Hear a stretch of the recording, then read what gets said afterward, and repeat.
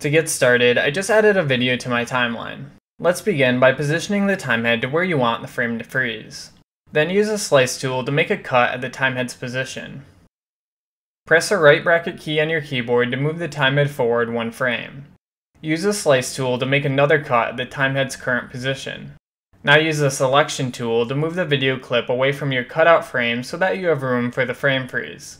And you'll probably need to use a slider at the bottom of the timeline to zoom in to see your cutout frame. Then select the Rate Stretch tool. Drag the end of your frame to extend the freeze's duration to your liking. And lastly, I'm just going to bring my last clip up to the frozen frame.